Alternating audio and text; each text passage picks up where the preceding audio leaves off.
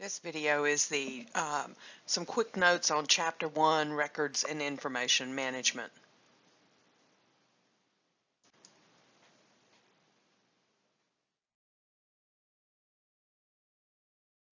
One of your first objectives, and one that is covered in numerous ways throughout our course, is that records and information are essential to business. This slide gives some examples of that and how we see records in business. So records are created in different ways. When you purchase something, you're creating a record. There are regulatory compliance requirements. In fact, everyone needs records, including organizations and individuals. ARMA is an association for information management professionals. The ARMA definition of a record is stored information regardless of media or characteristics. It's made or received by an organization. It provides evidence of operations, and it has value, requiring its retention for a specific period of time. More than likely, you have already heard of these things if you took an accounting class. ISO is a worldwide federation of national standards organizations. Their definition of records is information created, received, and maintained as evidence and information by an organization or person in pursuance of legal obligations or in the transaction of business. Very similar to the ARMA definition, they all included some essential elements that you'll be covering in this chapter. Records can be stored in numerous ways. They can be reports, forms, books, and other records, but they are stored as paper, remote servers. They could be optical or digital storage media, which a lot of companies are doing for older records and even for some of the newer ones. They could even be intranet pages within the organization, or in today's time they can also be video storage. Records types and values. We have 4 types of records: internal documents, external documents, transaction documents, and reference documents. And internal documents contains information for operation of the organization. In this chapter, you will be given some activities where you will classify these types of documents. So you'll want to learn these definitions. An external document contains information for use outside of the organization. A transaction document is used in an organization's day-to-day operations, and a reference document is needed to carry on the long-term operations of an organization. You'll also have records categories. We categorize them for purposes of retention and security. How secure should they be? How long should we keep them?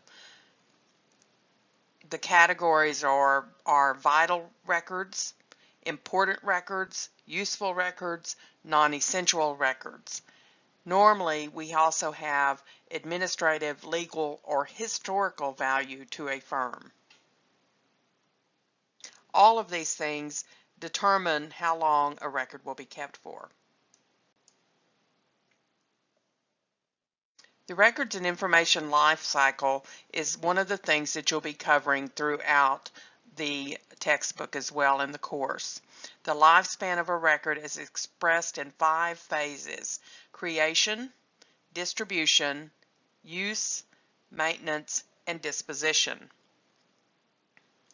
On this next slide, you see those 5 stages of the life cycle: the creation or receipt of record from outside the business, the distribution, who gets the record, is it internal, external, how it's used, decisions, reference, inquiries, and legal requirements, how is it maintained, stored or filed, retrieved, and protected.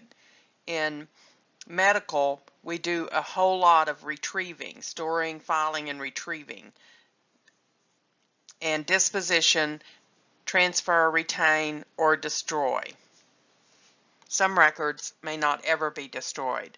Others that are not that useful could be destroyed after a certain number of years. Records formats can be physical or electronic. Physical records are popular because they are more personal and individual.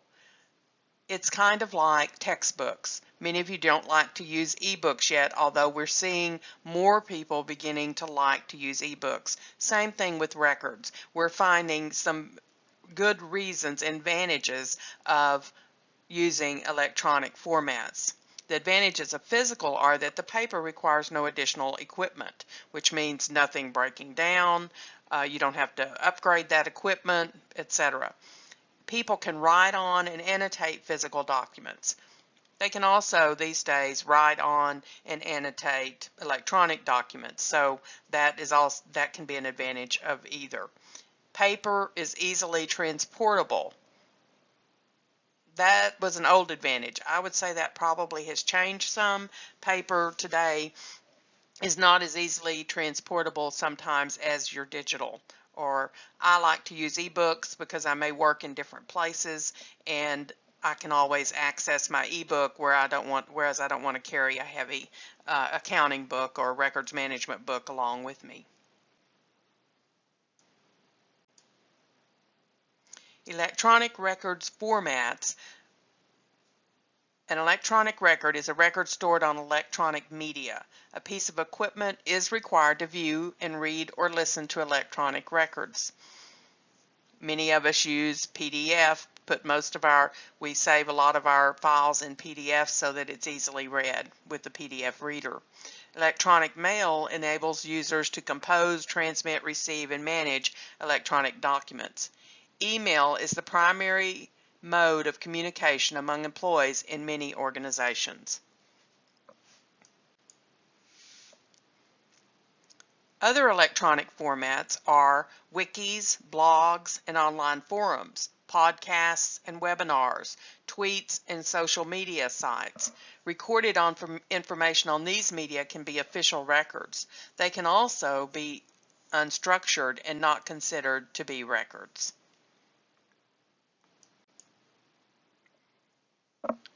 Electronic record formats can also be popular because they're searchable. It's an automated system for electronic images of physical records. My interns for the last few years, many of them had been scanning for most of the medical industry because they were all going to electronic formats. So it includes scanning, storing, retrieving, and managing records. It's a pretty big task to get done in the very beginning, but afterwards it's pretty easy to keep up. Textual data can be converted electronically using optical character recognition scanning software. One big advantage is that they are searchable, as I mentioned, and QR codes, such as the one you see on this screen, can also be scanned from phones. And you can store information that way to get to the consumer or even another business. End of this video.